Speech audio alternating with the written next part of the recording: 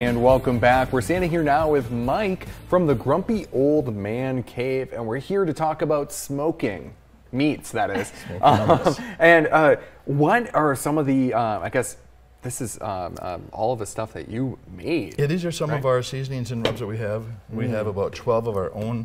We've got upwards of about 45 different seasonings and rubs now, so there's a little something for everybody. Yeah. We like, I don't know if you noticed some of the fun names on these. Oh yeah, what was the best one here? Special Occasion. Yeah, and so people have been asking me for a new Cajun recipe. And Special Occasion. Oh, I get it. I get it. It's fun to say, isn't it? Special Occasion. Special so if you don't like occasion. Cajun, you still buy the bottle for something. You know? I'm sure a lot of experimentation though that goes into creating something like that. A lot of it. It's nice because we make them local, so we know what's in them, and really good, all good seasonings and rubs in them. Yeah.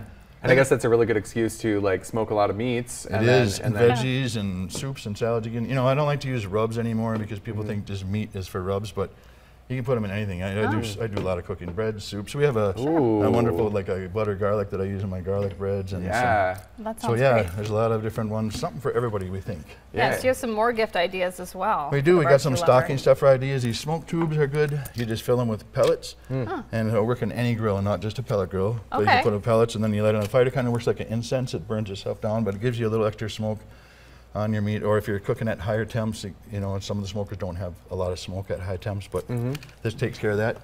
Then we got this fun one for you. These are fun stocking stuffers. This is a infrared. So you can point at anything? Anything. And I'll tell you the temp. All right. It's just fun to do that at home. Point at I point at the cat and the dog. And I can tell when my wife's upset with me, I point at it a little bit. So the great stocking stuffers, it's kind of fun. Yeah. I just washed my hands, so let's see if I'm 82 degrees. I just washed my hands in very cold water. So. Plus, during COVID, you could shoot someone on the forehead before they walk in your store. That's true. So you can see their temp, but we don't do that anymore. No. But what is this here? These made me actually like chicken legs again. You wouldn't think just hanging them on here would make a difference, but it's a way that they cook slow. The juice. Oh, sure. Yeah, actually. So it's a fun quick little gift for most guys are doing it. And then I have these cooked grill trays. So instead of putting the meat on, you know, one piece at a time on your grill, I put them all on here, and then you can put them right in your grill and take them right out. You can put the tray just right on there, and then instead of having to go individually, like. Yeah, we have a few different sizes available at the store.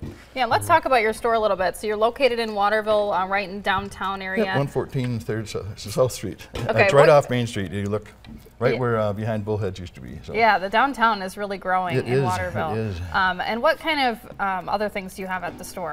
Well, I've got everything from the beginning of your barbecue to the middle of it to the end of it, and we're always getting new seasonings. We got about 5 this last week, so people really come in. These are great stocking stuffers. Yeah. Everyone seems to know someone that cooks or grills in their family or friends, so it's a perfect way to season up their life a little. So. Awesome. And we say the address again one more time. 114 South 3rd Street. Sorry. That's tongue twister there. I should know that, right? No. Yeah. And then I guess I think that this is, I know I've never done this before, but I do know that eventually I will get into it. You know, if you ever want to do a little segment, I will show you, just like you did with the pottery, I will show you how simple it is to smoke. Yeah. And we could even eat it, you know, hours later. I mean, it could work out. I bet you'd be a natural at it. Well, let's see. Well, thank you so much, Mike. You. And we will wrap things up when we come back on KLOon.